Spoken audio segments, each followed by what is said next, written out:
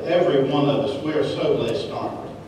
And we see God at work in not only in what He did to die for us and rise again, but how He lives in our lives, and we're excited about what God does in our future even. I know we have something to look forward to. This afternoon from 2 to 4, I know a proud grandmother that's looking forward to her granddaughter, Brecca, having a bridal shower here. She and her fiancé, Wesley, are going to be having a shower here, and we'll be getting married. And I know that Martine is excited about that, as we all are. Hope motivates us to keep going and not give up. Without hope, we don't want to do anything. So I saw this, or heard about this Peanuts cartoon. Lucy and Linus, you know who they were, right, Charlie Brown? Lucy and Linus were sitting in front of the television set when Lucy said to Linus, "Go get me a glass of water." And Linus looked surprised.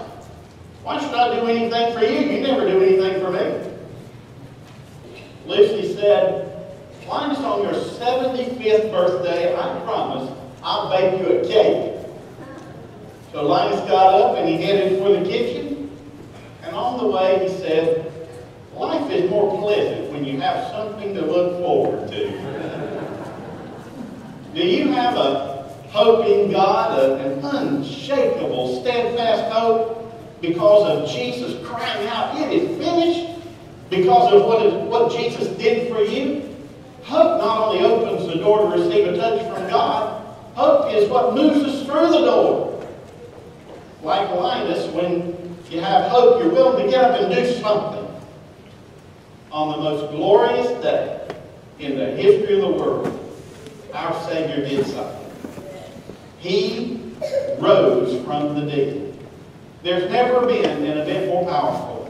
There have been people in recent years, we've read their stories, who have died and come back to life. They died on an operating table, the surgeons shot their heart back into rhythm, or somehow they were resuscitated and they were gone for a few minutes.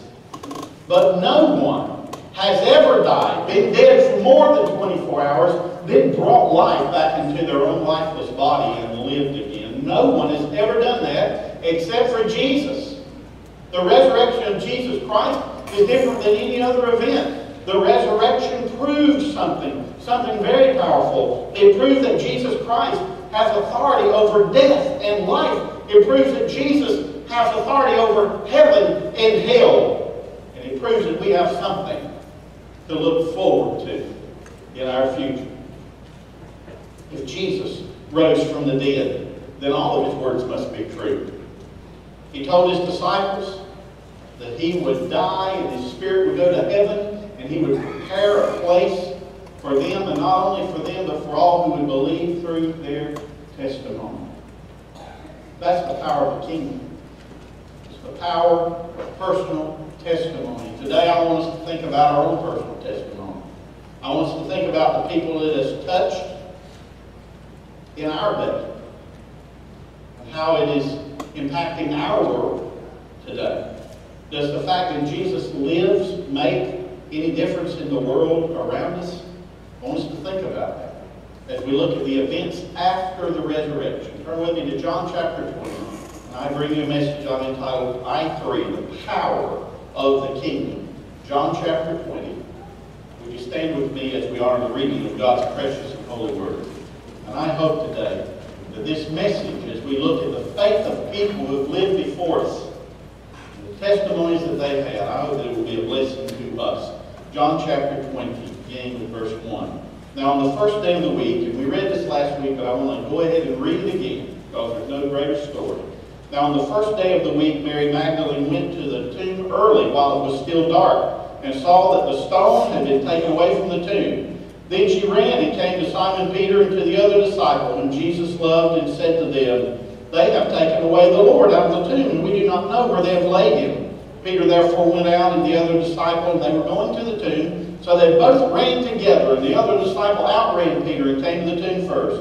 And Peter stooping down, or John stooping down, looking in, saw the linen clothes lying there, Yet he did not go in. And then Simon Peter came, following him, and went into the tomb. And he saw the linen cloths lying there, and the handkerchief that had been around his head, not lying with the linen cloths, but folded together in a place by itself.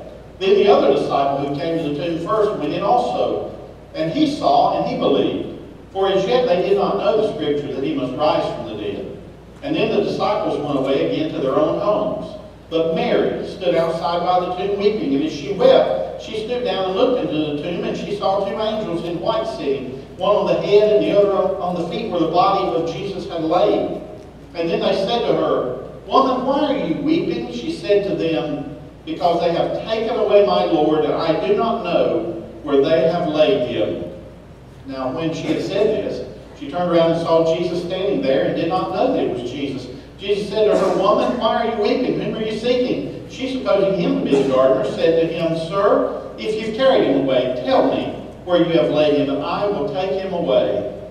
Jesus said to her, Mary. She turned and said to him, Rabboni, which is to say, my teacher. Jesus said to her, Do not cling to me, for I have not yet ascended to my Father, but go to my brothers and say to them, talking about his disciples, I am ascending to my Father and your Father, and to my God and your God.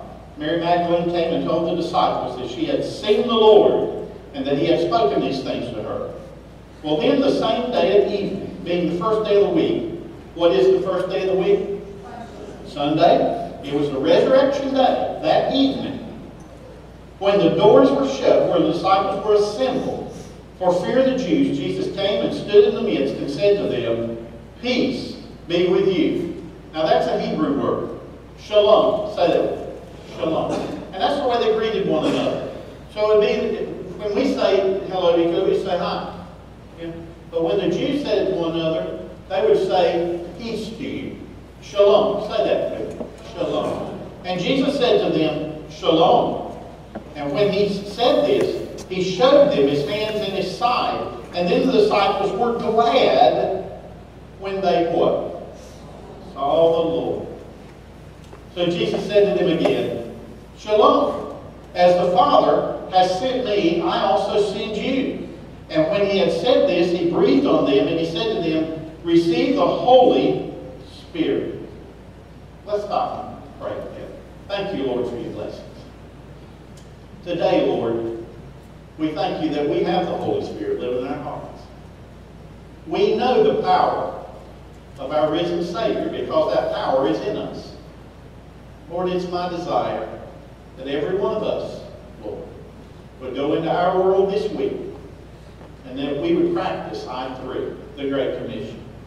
And Lord, that we would go and we would invite people to come and hear the message of Jesus, to come to our Sunday school class, to bring their family to Awana and Wednesday night Bible study and prayer service, to get their children involved in Awana, in youth, and in all the things that we have, to invest in each other so that we might help each other grow in our faith. That we might challenge each other to go out and invite others. Lord, it starts with that invitation. I pray that we will invite.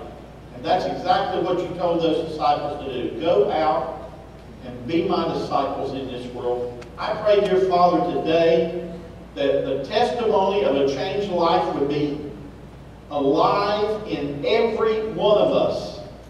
The people who we meet this week will have no question in their minds who we serve. We serve a risen Savior. He lives in my heart. Thank you, Lord.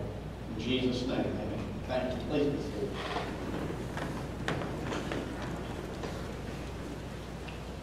What would convince 11 men who had witnessed the horrible crucifixion of their master to leave the confines of a secure house where they were assembled and enter a world that had crucified their Lord? They had walked with Jesus for 3 years. They had witnessed him do miraculous signs. They had seen his miracles prove that he was more than a man. He was God.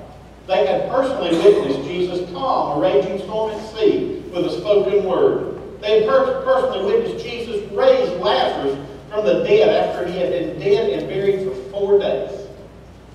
No human being could do If there was a man alive who could raise a person from the dead like that, he would go to the graveside where families stand and mourn and grieve over the passing of a child. If any man were so powerful today, he would go into the hospital where cancer-ridden bodies are being destroyed. If any man were so powerful, he would go into the nursing home where the nursing homes where Alzheimer's has slowly drained the life out of people's minds and bodies. And he would raise them up. There are a lot of people today who claim to be powerful or influential, but there is only one who has the power of the Lord Jesus, and that's the Lord Jesus himself. Only one. No one else can match his power. And he proved it through his victorious resurrection. It was the resurrection that changed the fear of these disciples into faith and sent them out with a message that changed their world. It was important that they leave that room, that locked room. If they had never left the locked room, you and I would not be sitting here with faith in the Lord Jesus today. But the appearance of the resurrected Savior is what set them on fire to continue the mission that Jesus had already started. And today, it is their testimony that can change our lives and move us out to live Christ and proclaim Christ to our world. I'm convinced today that if there's anything that is going to change this world, it is the message of Jesus Christ. Our children need to hear the message of Jesus Christ. Amen? Our grandchildren need to hear the message of Jesus Christ. Amen? Our friends and neighbors need to hear the message of Jesus Christ. Amen? That is our message. That is the only message that is going to change lives. And there's a lost and dying world, a dark world, that needs to hear it and see it through those who have a personal relationship. Those who have had a personal encounter with Jesus. They need to see real power. Real power impresses people. I was down at Caroline Beach the other day with my wife. We went down and spent a few hours together and had lunch together. And I said, let's just ride up and see the beach. And we went down there, and I've got to tell you, if you haven't been down there, let me just say that they have done a first-class job. It's amazing. They pour out the old boardwalk, and they have this beautiful boardwalk. It's about 15 feet wide or whatever. It goes all the way down, or 20 feet wide. It goes way down all the way along the length there of the beach, and it's got lighted, and it's got swings and everything. And if you haven't seen it, you ought to go, because it's a beautiful, the nicest place around here now to walk on the beach like this, walk on that boardwalk. Beautiful. Well, down at one end, they were building a hotel. And there was this machine that was putting in some pilings. They were digging holes to pour concrete pilings for the new hotel. And this thing had a beam, a boom on it. It was like 80 feet tall. And it had it marked out. Somebody had painted every 10 feet. And I watched that thing with a big drill bit on it. And I just stood there. I told Buddy, I said, I just want to look at this for a minute. And I was standing there because, down at the beach, you can, for a couple of reasons. First of all, that's a long way to drill. 80 feet deep, that's a long way to put a hole that big. Wells go in like that, but I'm talking about this, larger, bigger than I could reach.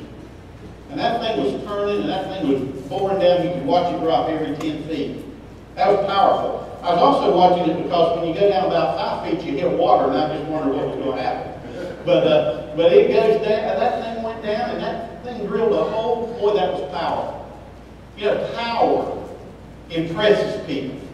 And I just want to throw something in here. Friends, maybe the reason we're not reaching more people today in the Church of Jesus Christ is that the world is not seeing the powerful difference that Jesus has made in our lives. What do you think?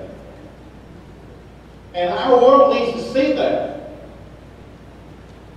I was talking to a fellow the other day, just yesterday, inviting him to come and visit us at Calvary. And he was talking to me about churches that he had been around to visit, and such as that, and people that he had met.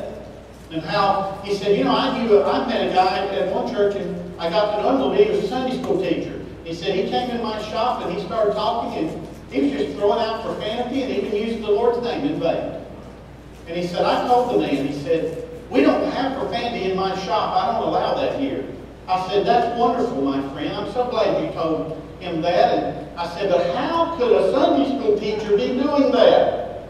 Friends, we're in such a powerless world today where people can go to church and then go out and take God's name in vain and live all kind of immoral lives and have no regard for the holy Savior that we serve today. Friends, it's a shame. We've got to let this world see a difference in our lives. We can't talk and look like the world and expect our testimony to reach anybody for the kingdom of God. And I want to tell you, there is so much at stake. So much at stake. There are people dying without Christ. And there's a world that's getting more hostile toward Christ.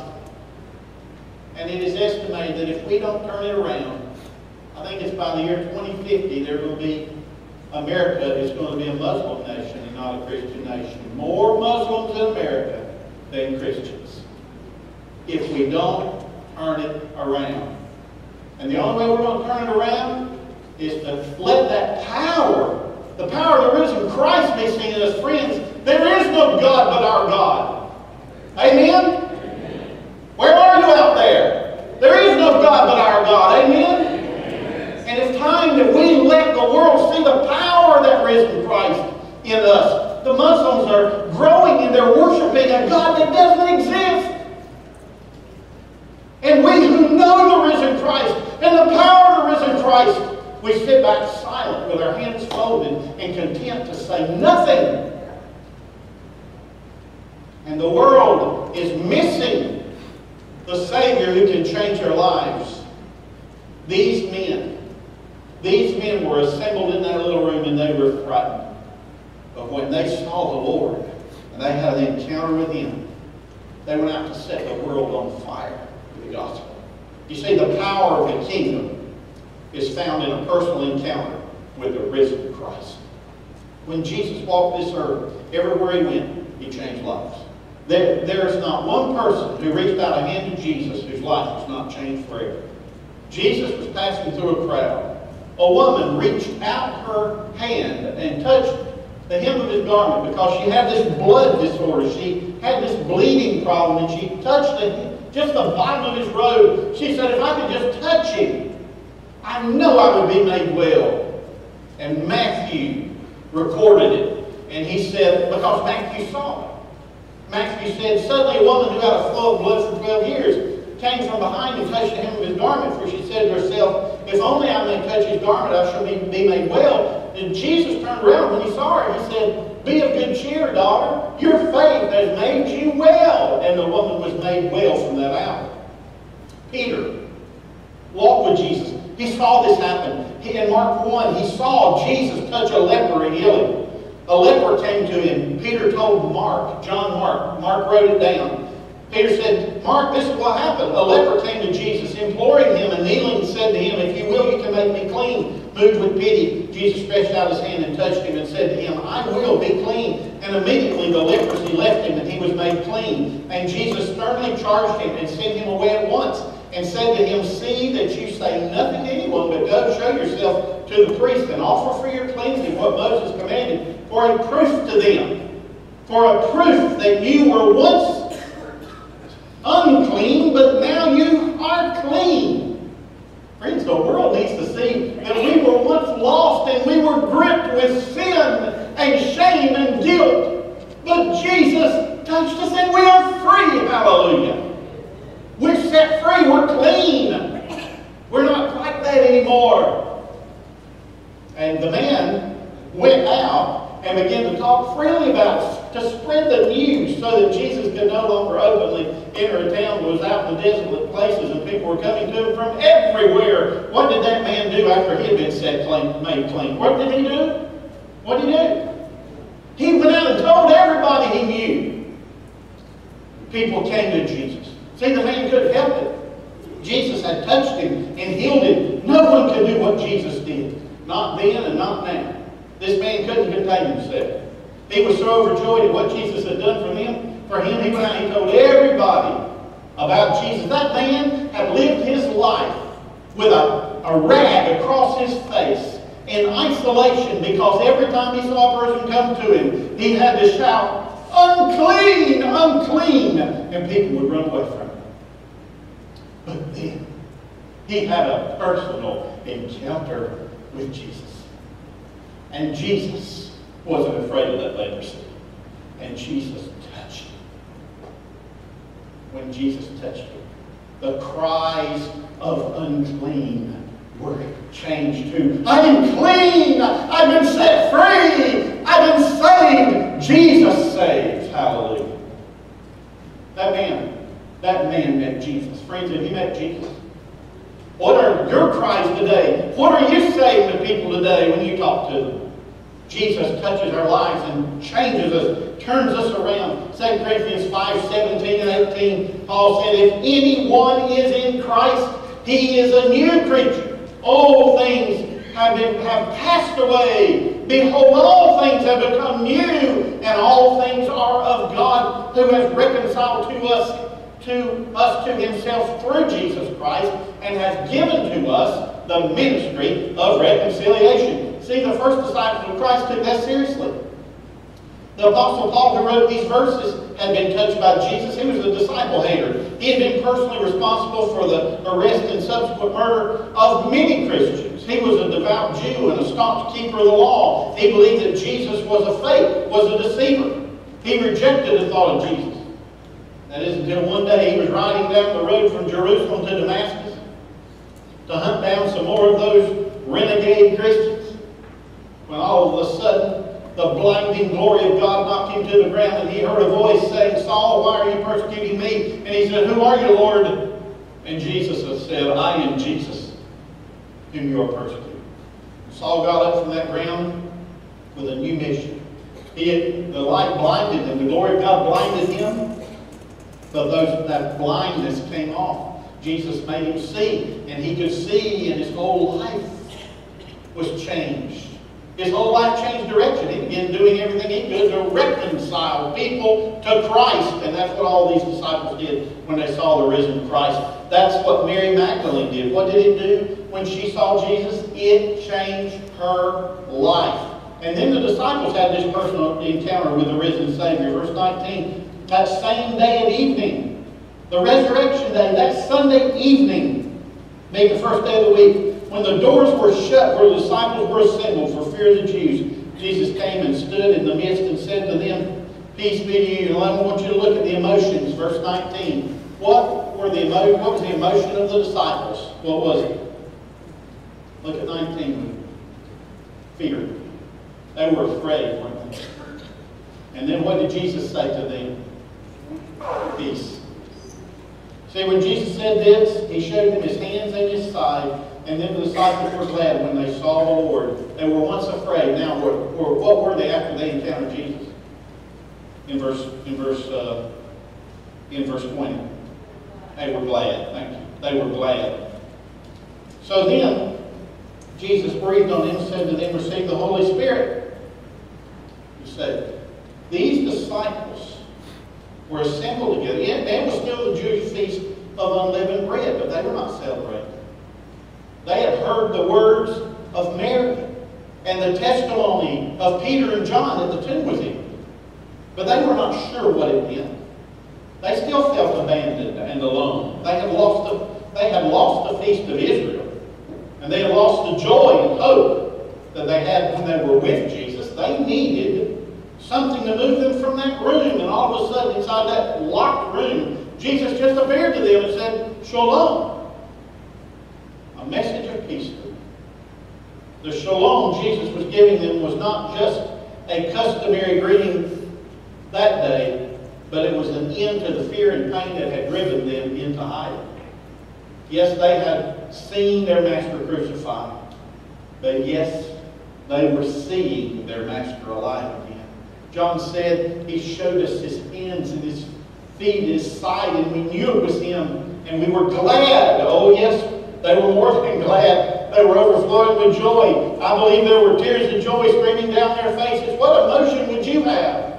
How would you react if you saw someone so close to you horribly murdered And then all of a sudden, that person stood up and appeared to you and they were alive again. More alive than ever. I'm sure there would be all kinds of emotions in us, and there were all kinds of emotions in that room, but the thing they needed most from their risen Savior was shalom. They needed peace. You see, they were not out in the woods. Jesus had risen from the dead, but their world was as hostile as ever toward Christ. When they stepped out that door, they were going to be surrounded by unbelieving people, some of those who even hated Jesus. So Jesus breathed on them. He wanted them to experience a taste of the Holy Spirit. His presence was going to come back into their lives through the Holy Spirit. He was going to promise, I'm never going to leave you. And he wouldn't, because he would come back through his Holy Spirit. And he wanted them to experience a little bit of what they would get on the day of Pentecost. I like what Rodney Whitaker said about these words from Jesus. He said, if peace prepares them to receive him, they also needed to receive his commission. Over 40 times throughout the gospel, Jesus is said to have been sent by God. Now, that will be the characteristic of his disciples also. The Son has a role in sending of the Paraclete, the Holy Spirit.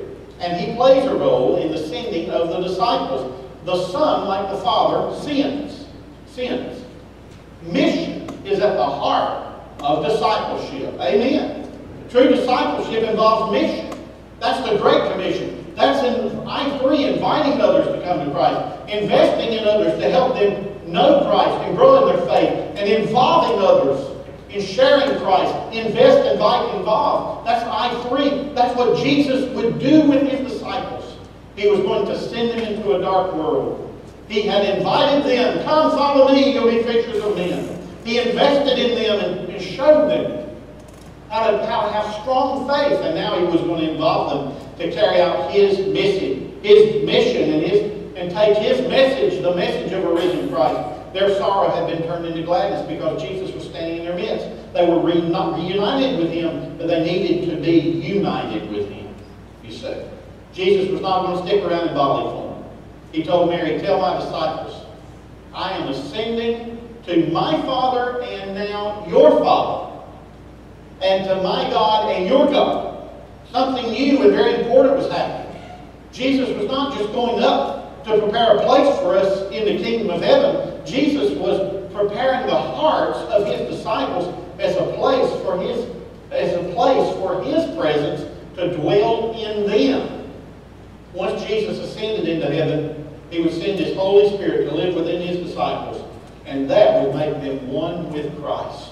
Christ would no longer live his life on earth as he once did. Now he was going to live through his disciples. They needed his Spirit. You see, friends, humans by themselves are not capable of living a holy life that obeys God's purposes all the time. We need the Holy Spirit. We need the presence of Jesus living his life through us. Jesus knew that his appearance as a resurrected Savior, just his appearance would not be enough to carry those men through what they would face. They needed their Savior with them again. And he would be with them in a more powerful way than ever before through his own personal Spirit. So Jesus gave them a taste of what they would receive about 40 days later on the day of Pentecost, when the Holy Spirit would come and immerse those first believers and send them out with a new power to reach their world. And today we have their testimony. The testimony of men who walked with Jesus, who saw him crucified, who witnessed his death and resurrection, and who were indwelled by his Holy Spirit. And that's what I just want you to look at with me for a few more moments. The unfailing witness of the apostles. Men who had a personal encounter with Christ, who touched their world. After Jesus rose from the dead, his disciples huddled together, afraid they too might suffer the same fate. They were frightened, and rightly so, because their Savior had been taken away from them, falsely accused, wrongly convicted, brutally murdered before their eyes. They were assembled not knowing what to do. But the Savior, the same Savior that walked with him, spoke words of life to them and appeared to them after his death. The resurrected Christ, remember this, it was the same Christ that they walked with, appeared once more, and they were glad when they saw the Lord. You see, the resurrection of Christ not only reassured them of His beauty and power, it energized them to go tell the world that Jesus saves. And it's the same kind of energy we need today in us, in the church today. To go out into a world that has become more and more anti-Christ. The disciples left that room with a new hope and a renewed mission that would take them around their world to touch the lives of millions of people throughout history, through their writings and their testimony. It is their testimony that we read today in this New Testament. And they gave their lives that we might have it. So what happened to them when they left that room? History gives us some insight. I'm going to share a couple things with you today about that. In his third commentary on Genesis, Origen of Alexandria, that lived 185 to 254 AD, wrote that the apostles divided up the work of evangelizing the world between them. Peter, for example, took Pontus, Galatia, Cappadocia, Bithynia, and at the last came to Rome and was crucified. And according to Origen, other apostles went elsewhere. Thomas was assigned into what is today India, and John was given Asia. Well, the first that we see as we look at these apostles is James. Now, when Jesus called the brothers, James and John were fishermen with their father Zebedee on the Sea of Galilee. They immediately left their father and their business to follow this new rabbi, Jesus. James was probably the older of the two brothers because he was always mentioned first. After Christ's ascension, James remained at Jerusalem. And when he, together with the other apostles, received the Holy Spirit, he preached the gospel in Judea and Samaria. Acts 1:13 and 14 tells us a little bit about that. And then he went to Spain, but meeting with little success, he returned to Judea. And at that time, the Roman Emperor Claudius ordered Herod Agrippa I to suppress the Church of Christ. So Herod arrested James on the feast of the Passover and put him in prison. Shortly afterwards, he was sentenced to death and executed with the sword in Jerusalem. That occurred the year 45 after the birth of Christ. Now, according to the Roman historian Eusebius and Clement of Alexandria, who lived in the 2nd and 3rd centuries, a long time ago, James' executioner was so moved by James' testimony that he professed himself to be a Christian and was led to death with James. And as they were led out, the executioner asked James to forgive him, and both were beheaded in about 44 AD. And we see Peter. Peter was another one in that room. Peter, often a spokesman for the 12, stands out in the Gospels. Whenever the men are listed, Peter usually came first. He, James, and John formed that inner circle of disciples. They alone were given the unique privilege of experiencing the transfiguration of Jesus. After the resurrection of Christ, Peter became a bold evangelist and missionary. Remember, he had denied the Lord the night he was being tried. He left that place of denial and he became one of the strongest of the leaders of the early church, perhaps the strongest. And on the day of Pentecost, Peter preached the first gospel message and more than 3,000 people were saved. After Herod Agrippa first killed James, and he saw it pleased the Jews, he arrested Peter and intended to put him to death. But while the church prayed, an angel of the Lord released Peter from prison, and he went back to his fellow disciples. Later, Peter did travel to Rome, and he led many to faith in Christ. While he was there, the Emperor Nero had him arrested and placed him in the Mamertine prison. The Mamertine prison was a dingy complex of cells consisting of 2 levels, one on top of the other. The lower cell could only be reached through a hole in its roof and was purportedly where the Romans imprisoned their most formidable enemies. Some prisoners starved to death there, and their bodies were tossed into the city's main sewer. Both Peter and Paul are said to have been jailed in that prison by Nero, and that while they were there, many of the prisoners and guards accepted Christ. One story from tradition says that the 2 apostles caused an underground spring to miraculously rise up from the ground so they could baptize their guards and their fellow prisoners. Peter was sentenced by the Emperor Nero to be crucified, but esteeming himself unworthy to be crucified with his head upward like his Savior, he requested to be crucified with his head downward, which he easily obtained because his enemies were glad, willing for him to have more pain in his crucifixion. Eusebius wrote that Peter died after preaching the gospel for 37 years, and when he was 70 years old. Then there was Andrew.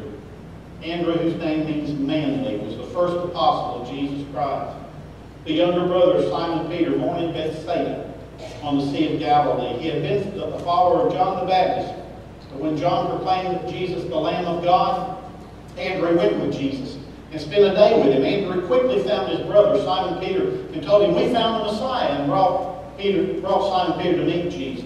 The brothers were fishermen by trade. Jesus said, "I will make you fishers of men." After his crucifixion and resurrection of Jesus, Andrew preached the gospel in Asia Minor and Scythia as far as Kiev. Andrew was martyred by crucifixion at Patras in Achaia in Greece. Because Andrew deemed himself unworthy to be crucified on the same type of cross which Christ had been crucified, he asked his captors to tie him to an X-shaped cross. And it is said that Andrew did not die right away, but he lived 3 days on that cross, all the while praising God and preaching the gospel. Then there was Philip in that room that day. Philip the apostle was one of the earliest followers of Jesus Christ. Some scholars speculate Philip was first a disciple of John the Baptist because he lived in that region where John preached. Like Peter and Andrew, Philip was a Galilean from the village of Bethsaida. They were probably friends. They probably knew each other. Jesus said to Philip, "Follow me," and he did. Leaving his old life behind, Philip answered the call and recruited the skeptical Nathanael. We also see him called Bartholomew. And the last we hear of Philip the apostle is in the book of Acts. At Philip's ascension, at Jesus' ascension, and the day of Pentecost. But history tells us that Philip preached in Phrygia, Asia Minor, Hierapolis, and there in Hierapolis, the Ebionites, who not only denied the divinity of Christ, but also worshipped idols, would not listen to Philip, but captured him, and having tied his head to a pillar, stoned him to death. Then there was Nathanael in that room that day when Jesus appeared. Most Bible scholars believe Nathanael and Bartholomew were the same person, and I do too. That name Bartholomew is a family designation. It just means son of Tolmai. But Nathanael means gift of God. John describes Nathanael's call by Philip. The two may have been friends because Nathanael was scoffing Nazareth. Philip said, "Come and see this man who be the Messiah." And Nathanael scoffed, "Could anything good come from Nazareth?" And seeing the two men approach, Jesus called Nathanael a true Israelite, in whom there is nothing false, no guile.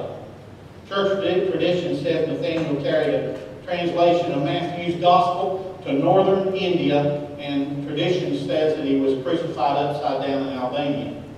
Matthew was named Levi before he was called by Jesus. He was a Roman tax collector from Capernaum. Matthew displayed one of the most radically changed lives in the Bible. Jesus called him. He did not hesitate. He did not look back. He left his wealth and security, and he followed Jesus. The remainder of Matthew's life is a little uncertain, but tradition says he preached for 15 years in Jerusalem following the death and resurrection of Jesus. Then he went out on the mission field to other countries. Eusebius wrote that when Matthew was sent out to teach among the heathen, Ethiopia fell to him.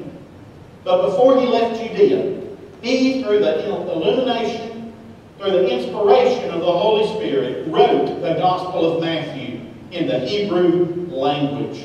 History states that immediately after the death of King Agrippas, who was attached to the Christians, who liked the Christians, his successor, Hydicus, an unbelieving heathen, persecuted Matthew, and at a certain time when Matthew was teaching in the church of God, he caused him to be apprehended and nailed him to the ground and beheaded. Then there was Thomas. Thomas, surnamed Didymus, that means twin, was a native of Galilee. He probably was a fisherman. It's Thomas who had an important part in the resurrection. Look with me at verse 24 of our text. Now Thomas, called the twin, one of the 12, was not with them when Jesus came. The other disciples therefore said to him, "We have seen the Lord."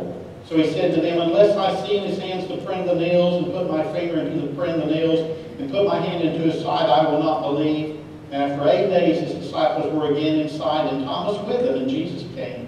The doors being shut, and Jesus stood in the middle and said, "Shalom." And then he said to Thomas, "Thomas, reach your finger here and look at my hands, and reach your hand here and put it into my side. Do not be unbelieving, but believing." And Thomas answered and said to him, "My Lord and my God." And Jesus said to him, "Thomas, because you have seen me, you have believed. Blessed are those who have not seen and yet have believed." See, Thomas had not been present when Jesus first appeared.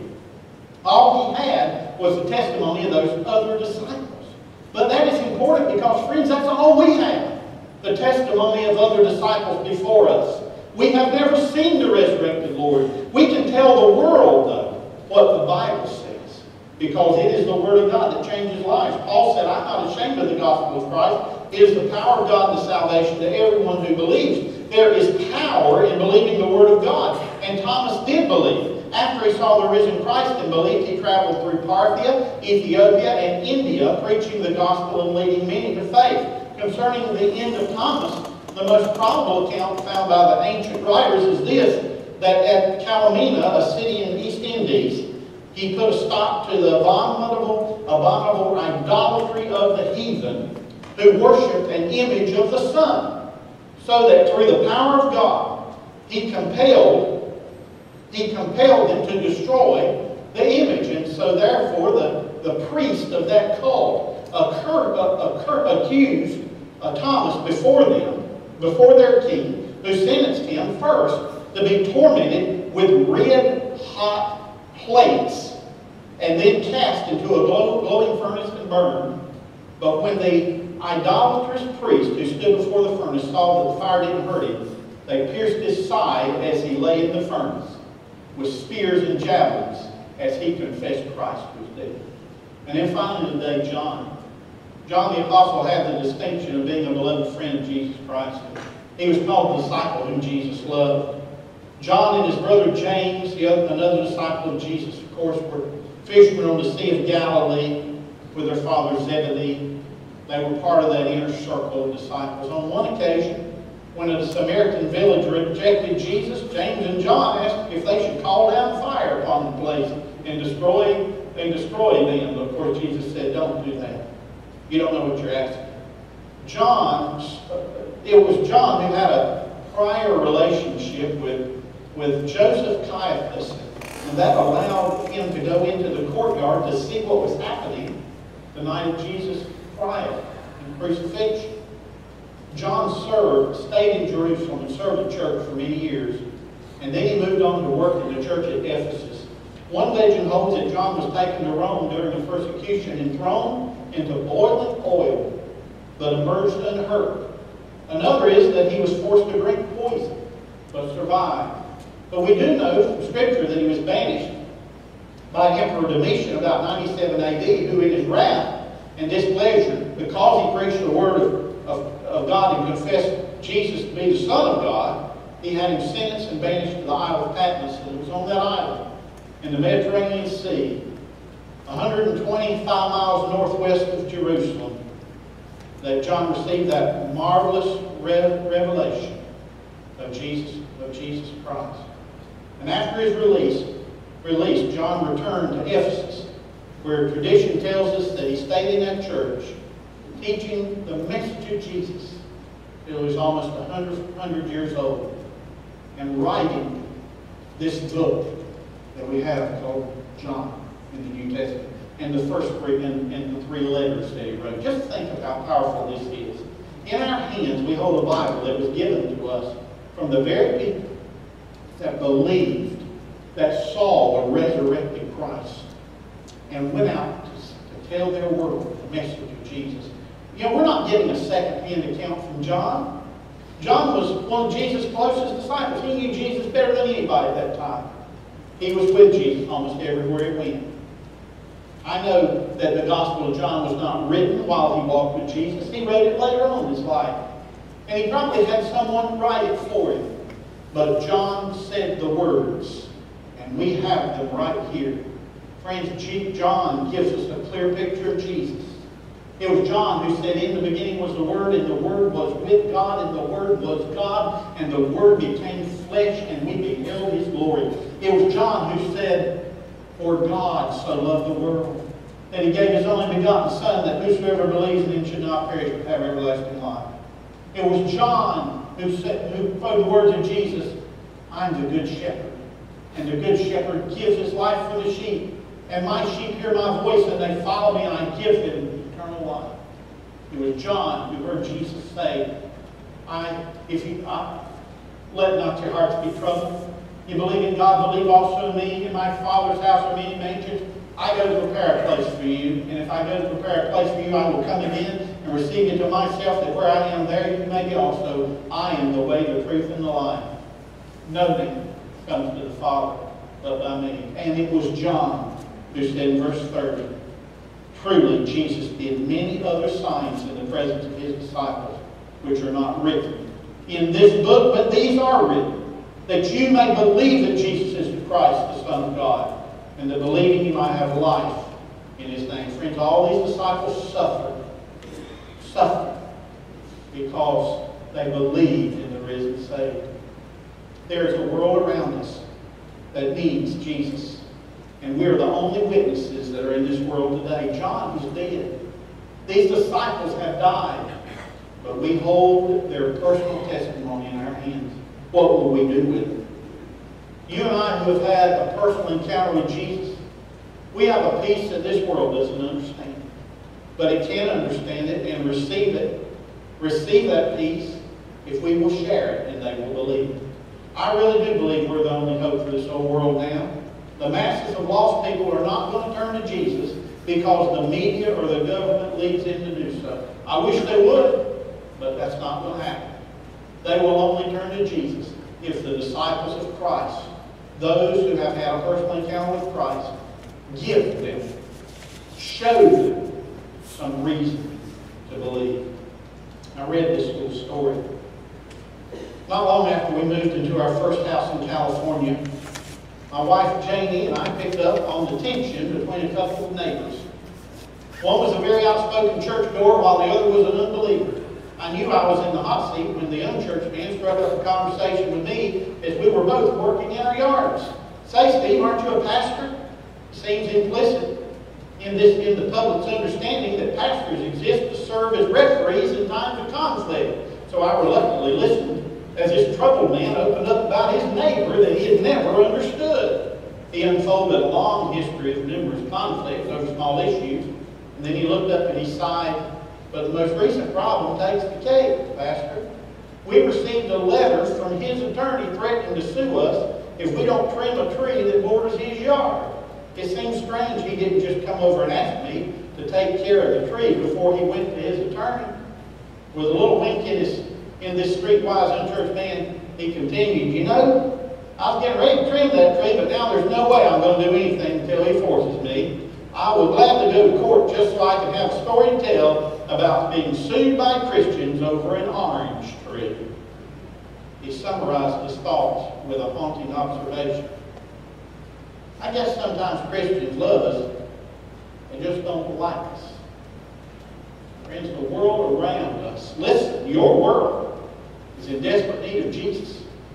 It needs to see something better than this testimony. It needs to see something real and powerful. And there's nothing more powerful than letting them see Jesus in you. Amen? So my question is, what difference is your life for Christ making in the life of those around you? Let's stand together.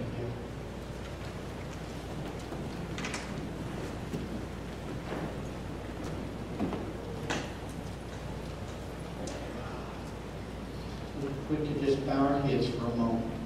I want to thank you for your patience as I shared with you what God laid on my heart for you. Isn't it amazing what these men, and there were others, but these men that I mentioned and showed you, isn't it amazing how they suffered for their testimony. You and I are not suffering a lot for our testimony, but are we willing to? Are we willing to be a Christian even when the crowd around us is doing other things, ungodly things?